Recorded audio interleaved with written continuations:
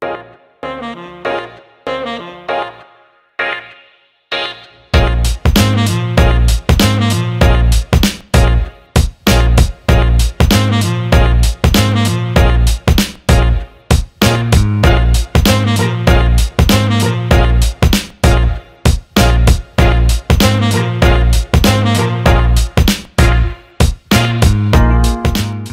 welcome to Car Studio. In today's video we're going to be unboxing and reviewing / installing K-sport coilovers on my 2004 BMW E60. I've already got my wheels on and I've got spacers on the rear for what I think it's going to take to make the fitment just right. And yeah, again, this video today is about K-sport coilovers. I've never bought any, and I think they're kind of new to the market. So I wanted to get some and get them on my car and see, you know, what the quality was like. And they are an affiliate. I do have an affiliate link. So if you've been thinking about buying these and you like this video, it would help me tremendously if you follow my affiliate link when you purchase yours. I would greatly appreciate that. So without further ado, let's get these unboxed. First impressions, the quality seems to be there. The materials seem pretty decent, but we honestly won't know until we get them mounted on the car. So let's do that and then take it for a spin.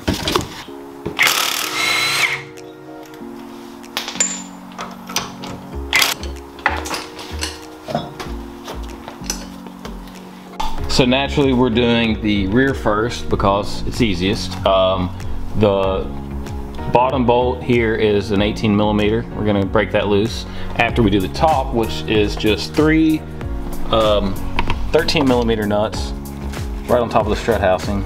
And you just have to remove the interior of the trunk here. Just the panels pop out, a couple clips. Very easy and straightforward process.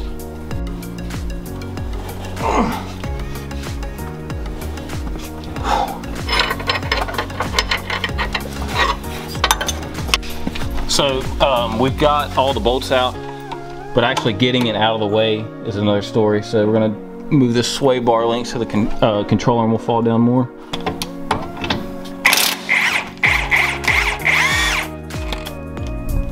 We still gotta go like 3 inches. You serious? Yep. All right, holy crap, guys, this is ridiculous. So we've just been struggling for like an hour.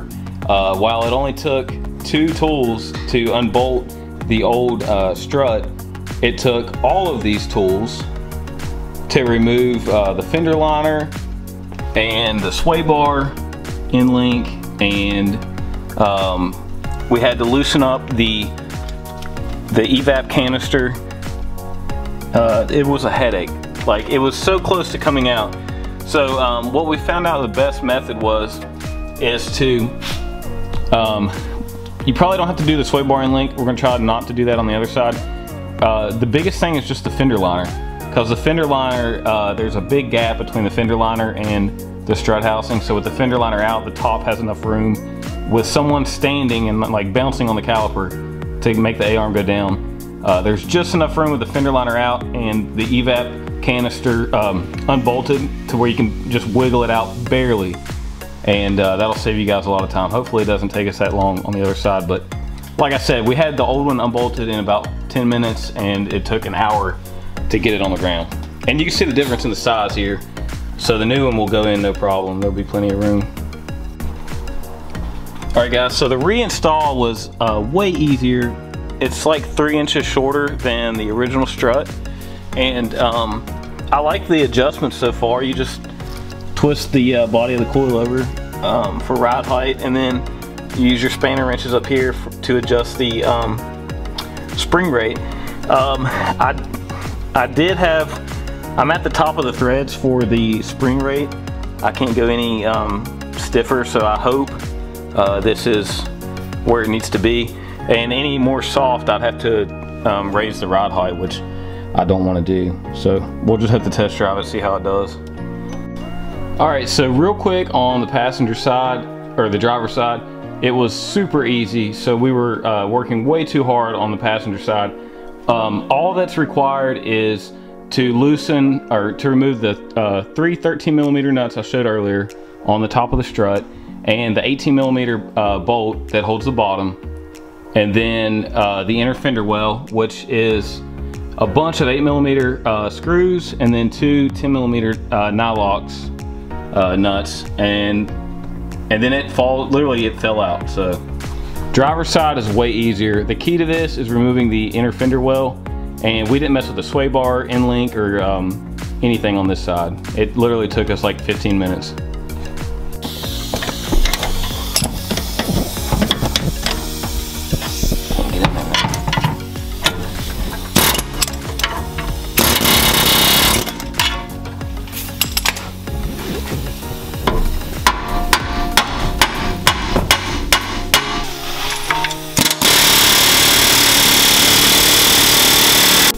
Alright guys, we just got the driver's side out, and it really wasn't too bad. First thing you would need to do is, with a jack under the spindle to hold it up, loosen your center nut here on your strut. It was a 21mm, and once you do that, be careful, just lower your jack slowly, and that'll take the pressure off the coil spring. You got to remove the coil spring in order to get the strut to clear the fender, and you also got to remove all these lines from the bracket. And once you do that, then you can easily get to the bolt that holds your lock collar. Also remove the bolt that holds the bracket for your sway bar end link. And then what we did, you can see right before this, we used a pry bar to hold pry up against the strut from the bottom, and we used an air hammer to hammer this down. And honestly, we figured out that the pry bar wasn't doing anything, just the air hammer alone, the vibrations, was working its way out.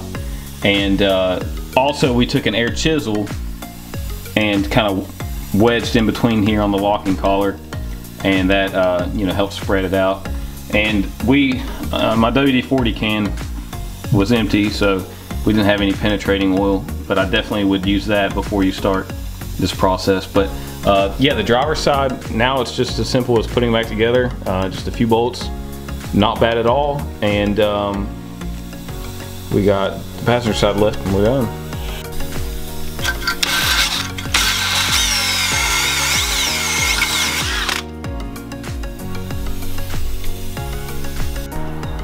Alright guys, with the driver's side installed for the most part, I'm gonna just talk about adjustments real quick. With the damper adjustments up here, and it makes a nice click feeling, let you know exactly how many turns you're doing. And under here, you have, this adjusts your ride height, turning the whole coil. These threads, you know, tighter will make it lower, and loosening it will raise it up. And what I did was, I just started, you know, where I thought would be close, and put the car on the ground. Or you don't even have to put the car on the ground if you jack up the suspension. You can see where your wheel is going to sit in relation to the fender. But first time it was way too high, so then I just took a measuring tape and measured, you know, where I wanted my fender to sit on my tire. And right now I'm at about 1.5 inches, so I'm going to go 1.5 inches lower. So I took my spanner wrench, loosened this up, and I measured this as 1.5 inches. And now all I do is turn this in until that collar, that locking collar, is flush with that, and that'll be 1.5 inches. As far as spring rate goes, that is these two adjustments right here. Well, they're not adjustments. This is your locking collar, and this is what you turn with your spanner wrench to tighten your spring up. And that'll adjust your spring rate, which is, you know, how soft or hard the ride is. If you're looking for really flush, you know, tight fitment, you want a harder spring rate, and of course you would tighten that spanner nut up. This is my daily, so I'm not really going for that. I do want a sort of flush look, and right now I've got the spring rate way too tight. My wheel was actually hitting, these are 20 by 9s, plus 20 offset. So with that offset, it was rubbing the locking collars just a little bit. So I've got a 5/16 inch spacer, that'll be plenty, and I don't know what millimeter that is off the top of my head. I just got it from the local parts store until I can order some that's hub centric. But yeah, I'm gonna dial in this ride height on this side, and then we'll get to the passenger side, and then we gotta readjust the rear because the rear is way too low, and it's already rubbing just sitting here.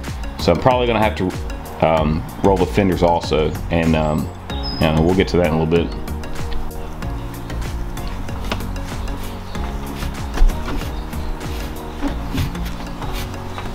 All right guys, now that I kind of know what I'm doing, before we even start the passenger side, what we're gonna do is I've got the jack just a little bit up. The weight of the car is still on the suspension, and we're going to remove this top bolt on the top hat of the stock strut, and then when we jack the car up, it'll slowly release the tension. By doing that, you won't have to mess with the tie rod end or control arms or anything like that, because the strut will come apart in pieces, and it will give you enough room to swing it out from under the fender. So this, if you do it the way I'm doing it, it's pretty safe. You don't have to worry about coil spring compressors or getting killed. Like I said, the weight of the car is still on the spring, so we're just going to remove this nut and then jack the car up slowly, and that'll release the tension. All right, so like I said, this method works so much better.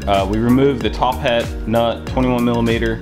We had to use a 6 millimeter Allen wrench on mine. You may not have to on yours. And if your struts are like mine, they're blown out, they just fall down into the tube. That gives you plenty of clearance from the fender. You need to remove the lock collar bolt and nut, and that'll take your brake hoses and ABS and brake wear sensors up out of the way. And right now, that right there is ready to hit with the air chisel and get the old strut out. Before I get to that, I'm gonna go ahead and adjust the new strut. And what I did was, on the driver's side, I measured my distance for the spring rate, and I measured 9.5 inches from the top hat to the bottom locking collar. And then there was only about 2 threads showing between that and the ride height lock collar. And while this isn't an exact, you're still gonna have to get it dialed in. This will get you very close and save you a bunch of time.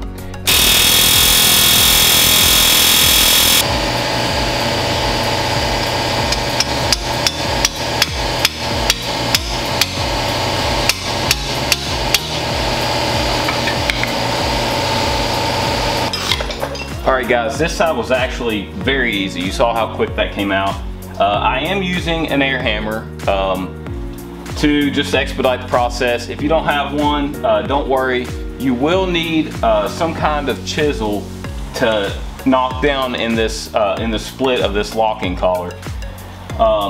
If you don't have some kind of wedge for this, I really don't see how you would get it out easily. You'd be here for a very long time.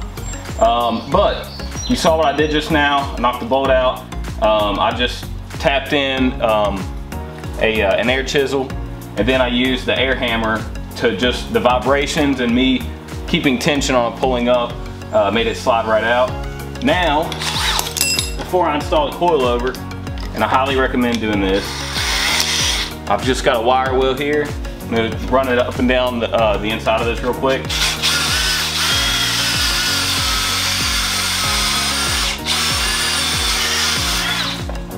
Clean that up nice, and if you got some WD-40, it wouldn't hurt to spray a little bit in there, but I didn't have any issue installing the new coilover in there. So now it's as easy as sliding the coilover in there and then bolting it up to the strut tower. This side was very simple. I didn't remove the sway bar end link like I did the other side, or any control arms or tie rod ends, nothing like that. I think this method works the best. I mean, we're about 15 minutes in on this side and we're ready to reassemble.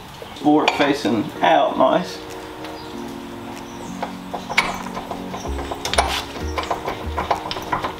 And you won't hurt it by taking a rubber mallet and just tapping the top down in.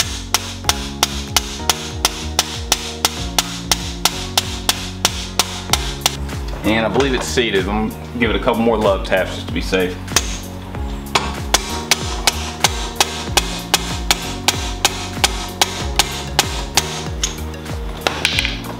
All right, now we put the bolt back in.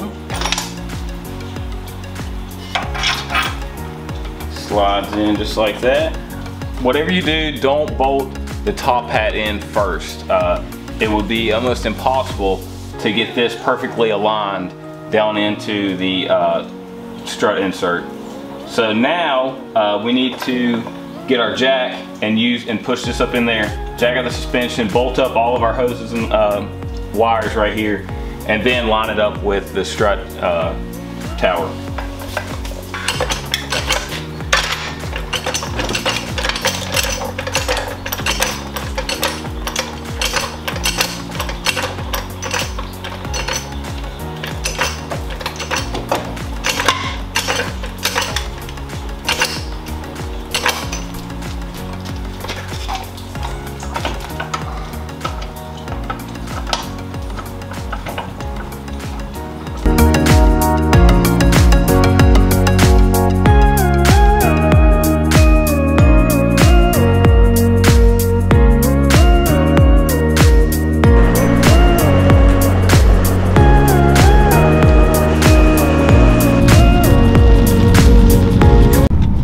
Alright guys, first test drive with the K-sport coilovers, and I'm on some back roads right now just because they're more rough. I'm hitting some bumps, and I gotta say I'm actually very impressed. The ride quality is excellent. Like, I haven't really tuned in the suspension yet. I've just got it all at the same level and the same spring rate. I haven't messed with the damper or anything yet, but it's really good. I mean, I'm hitting bumps, there's no rubbing, and it doesn't jar you to death. And I'd say overall I recommend these coilovers. The quality was there in the construction. It felt like you know, they were made of good quality materials, and they were easy to adjust. I'd be lying if I said they were easy to install. They kind of kicked my butt, but that's why I made this video. So now you guys can see my trial and error and what worked for me and made the job way easier, and so you can get it done way faster. All right guys, check it out. We got it on the ground, got the shop cleaned back up. I even hung my air hose reel up here finally that I've had for months. I had basically half of my tools and half my shop torn apart for this, and I'm hoping that this video will help you guys out, because it obviously didn't take that many tools to do this. I was just doing trial and error, and I think I figured out the best way to do it. And look at this thing on the ground. Holy, whoo, totally transformed this car. In my opinion, it looks so much better.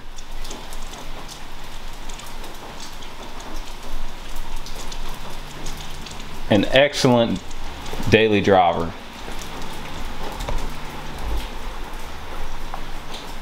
If you like this how-to video and you want to see more reviews and projects, follow Car Studio, subscribe, like it, and turn on your notifications, because I upload 2 to 3 times a week. I didn't get any uploaded last week due to the storm and just waiting on parts. I didn't really have any content to upload, but I have tons coming out this week. So thank you guys for watching.